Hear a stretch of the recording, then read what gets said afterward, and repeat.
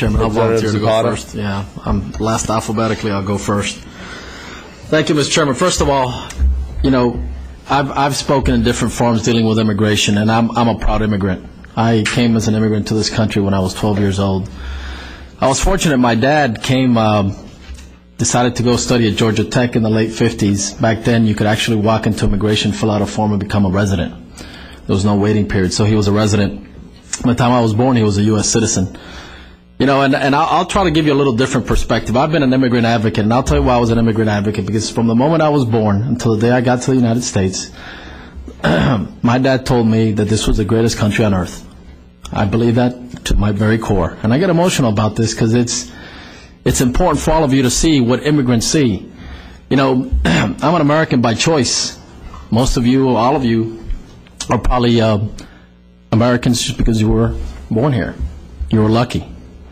You're lucky to live in a country where people are dying to get in, not dying to get out. And I think that's important as we head into this debate, because I think what you've heard from folks who advocate for immigrants is that, you know, the issues we talk about, felons and people breaking the law, I think there's no dispute, no argument from anybody that people need to abide by the law. That if you've committed a felony, a violent act, you should be in jail and incarcerated. But let's also look at the issue of illegal immigration, or as I call it, undocumented immigrants. You know, greed is not a motivator. Greed is not a motivator. They come in because we have done as a country a great job of selling America to the rest of the world. We go around saying that we are the greatest nation on earth, because we are. And you know what? People around the world have bought into that.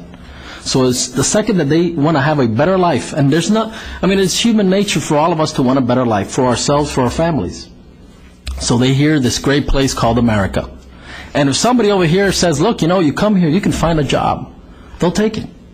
You know, so this whole immigration debate really wasn't started by immigrants.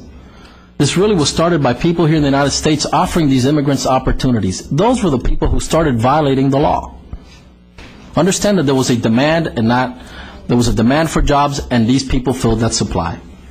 So let me just, you know, and I'll try to wrap up, Chairman, because I know you're under time constraints. But real quick, a couple of things. Number one, this immigration debate, something that's made me very uncomfortable, sometimes it has a very anti-Hispanic undertone.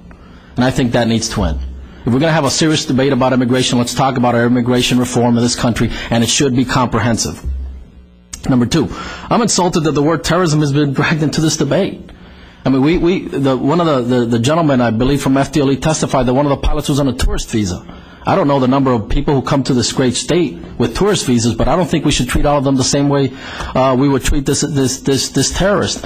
These are immigrants, not terrorists, and I'm offended by the very fact that we somehow drag that into this debate. So I hope as we move forward on this issue that we're very clear that what we need to do is do what's right for us. Something that 20 years from now we don't look back and say, you know what, it was an embarrassing point in our history. Let's act up to what we really are. We are the greatest country on earth, and we need to live up to that spirit. Thank you, Mr. Chairman. Representative Zapata, thank you.